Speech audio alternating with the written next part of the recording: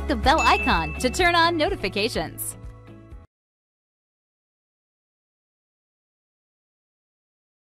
Welcome back. We've reached the final stages of our beginner's course on Monday.com. In this section, we'll dig a bit deeper into the automation and integrations capabilities. And we'll start with automations. Right at the beginning of the course, in section 2, I briefly described how to create simple automations in Monday.com. But the reality is that all automations in Monday.com are simple. Let's see how this works. You can add automations to any board in Monday.com, and boards can have as many automations as you need. Each automation consists of two parts, a trigger and an action. The trigger specifies what event should happen for the automation to kick off, and the action specifies what we should do about it. In our Guesthouse Bookings board, there are quite a few things that we would like to automate. Here are a few examples. When new bookings are captured using the bookings form, we want to set the initial state to inquiry. When a booking inquiry is registered, we want to immediately send a confirmation message to the guest saying that we've received their inquiry and will be in touch shortly. When the inquiry is confirmed, we want to send a link to our guest information booklet to the guest. When the booking is paid, we want to generate a payment receipt and send that via email. A few days prior to arrival, we want to send directions to the guest to help him find the place. Also, this email will include a list of important items to pack. After the departure date, we want to set the booking status to complete, and once the booking is complete, we want to send a link to our feedback form, asking the guest to give us feedback on their stay.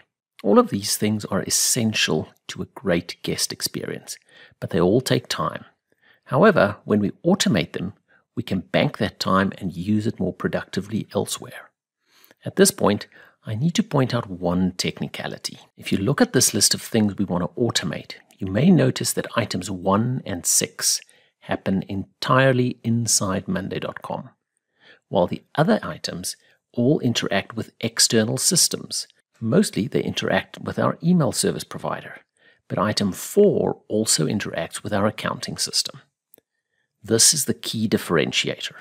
Items 1 and 6 are called automations, while items 2, 3, 4, 5, and 7 are called integrations.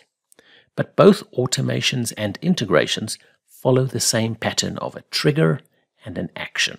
This lesson focuses on automations though. In this lesson I'll show you how to implement automation 1, and then you'll implement number 6 as part of the exercise. Integrations will be tackled in the next lesson.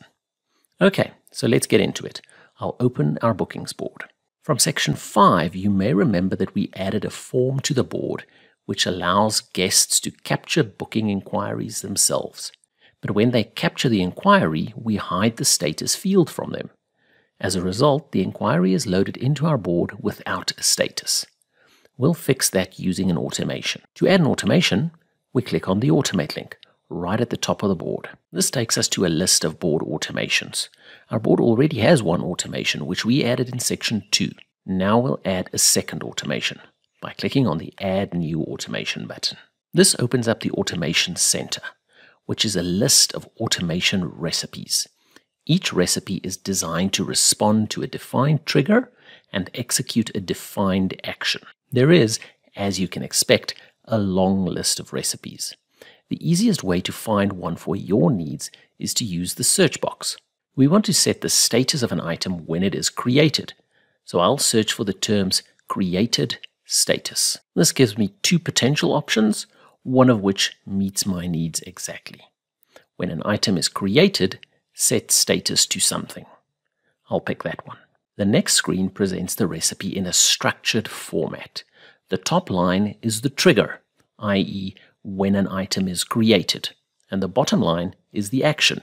Here we specify what should be done when the recipe triggers. As part of the action, 2 phrases are underlined. These are the ones that should be configured by us. We need to tell Monday what status column should be set, and we should say what value it should be set to.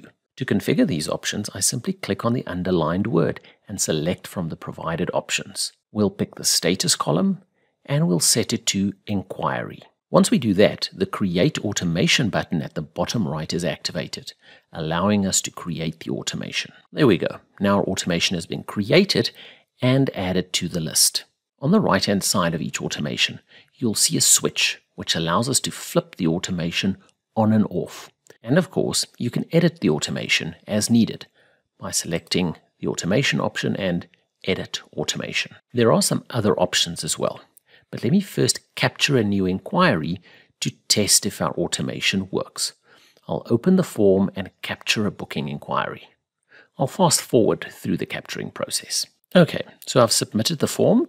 Once submitted, it will add an item into the inquiries group, and if our automation works, the new item status should be set to inquiry. Okay, here we have the new item, and see how the status was correctly updated to inquiry.